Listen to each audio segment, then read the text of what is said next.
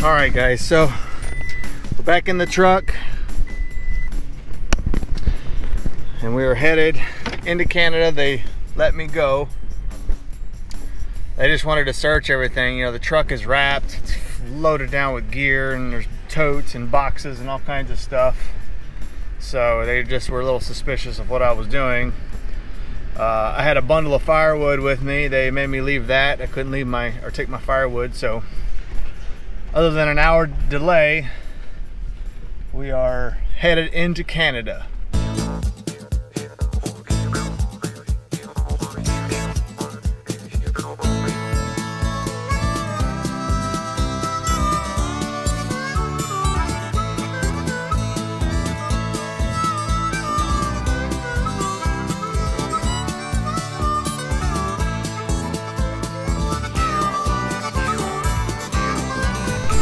Okay guys, we are in Surrey, Canada, and we are about to head to a couple different destination stops.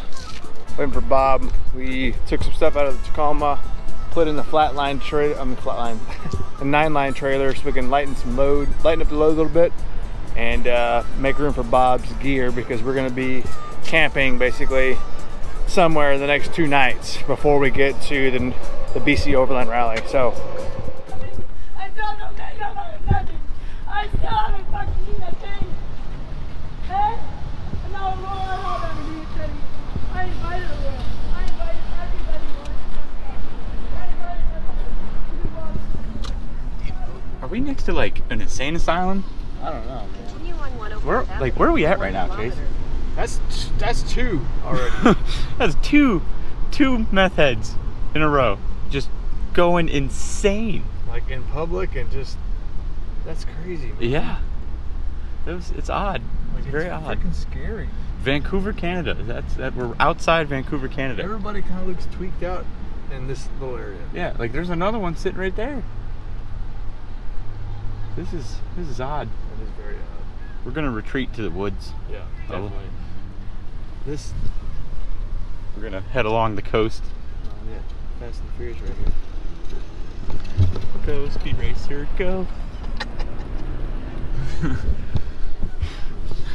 All right, so our plans are to, you got it on your phone, what's it called? Capilano Suspension Bridge. Capilano Suspension Bridge, which is biggest? It's a giant suspension bridge that spans, let's see. We'll insert clip here. Yeah. Anyway, that's where we're headed now. Then after that is... All right, so after the suspension bridge, the Capilano Suspension Bridge, we're gonna go to White Cliff Lookout Point. And then that's towards BC. And then Peak to Peak Gondola, which is in Whistler, Canada. We're probably gonna hit that up tomorrow. Yeah. That is the world's largest gondola. That's gonna be crazy. It's 1,400 feet high and 1.8-ish miles long, and goes for over a minute of just this giant cable running between 2 mountain peaks. It's gonna be awesome. Yeah, it's gonna be pretty legit. So we've been on the road for, you know, however many days it's been, and we've been kind of at a show, so that we've had yesterday, today, tomorrow, and part of the next day to sort of be off, I guess. So we're taking advantage of that in Canada to try to do as much adventuring and exciting things as possible the end of today and all day tomorrow and Thursday morning. So that's where we are, what we are doing right now and where we're headed. So I think it's gonna be pretty cool. I'm pumped. Are you pumped? I'm freaking stoked, man. I'm ready to get out of concrete and get onto some dirt. Heck yeah.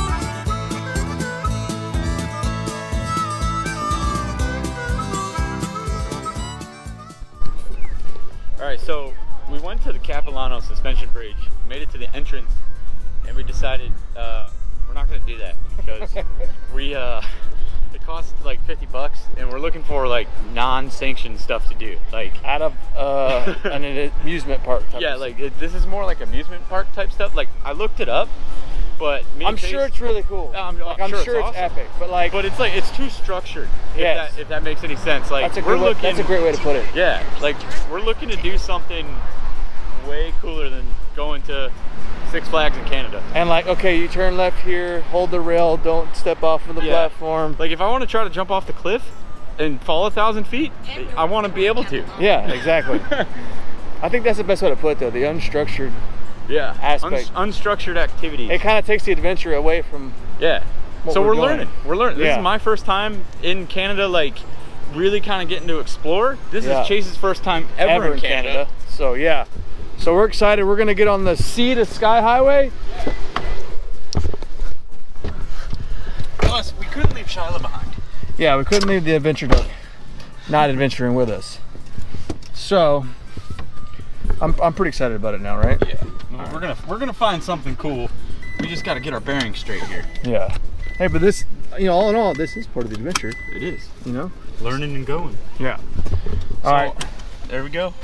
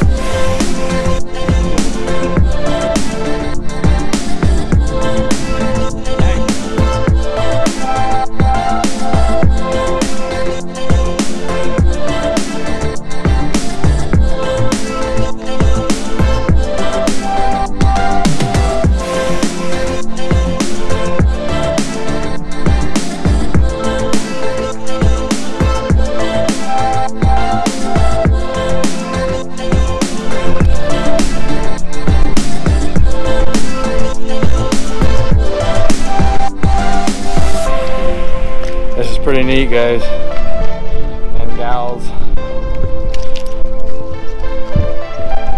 Whitefish. I don't remember the name of it anymore. Anyway, this is really cool. Just lookout point. So we basically drove in from over there. We came down the backside there, in the brush, walked down, and then came out this way and went up that way and kind of looked at it. I didn't take it all the way top because Charlotte, I don't want her to slide off of there, you know, so I let her go up, left her right there, and brought her back down so she could go swimming. All right, Bob, so what'd you think of that? That was pretty legit. I went all the way up to the top of the rock. I didn't go all the way up there because I didn't want Charlotte to fall down, but either way, this is a freaking legit spot. Yeah, this is cool. Yeah, worth the stop. We've only been here for about 30 minutes, so not bad. Yeah, not bad at all. This is definitely a good spot. Okay, so we did. Was it Whitefish? White Cliff. White Cliff. Yeah, White Cliff. All right, we just tackled White Cliff. That was like A+ on our last minute stop, right? Yeah, because it's all just kind of flying by the seat of our pants here. Yeah. And so the ultimate goal is Whistler. So we're gonna get to Whistler. It's about an hour from us right now. An hour from where we're at right now. This is a very scenic drive on Horseshoe Bay Drive. Horseshoe Bay Drive. Yeah. And so what our plans are, because we've got to find camp tonight, that's one, but two, we've got basically a whole day to kill tomorrow. So we're gonna get to Whistler, that area, and then we're gonna talk to some of the local, look at this. Freaking rocks, look, it's crazy. You know, we're gonna talk to some of the locals, and like, look. In 400 meters, use the right lane to take the ramp to... Oh my gosh. We just have to pause here for a moment to admire the beauty that is around us. Holy shit. Are y'all seeing this? Oh shit. Up or down? Right. Right. You go left. It's the wrong way. Oh yeah. Golly. I think we're going the right way. Let me check. I just turned the volume down on the... Yeah, we're going the right way. Alright. So anyway, we're gonna get there, and we're going to basically find some locals and be like, look, we're adventure people. Are you adventure people?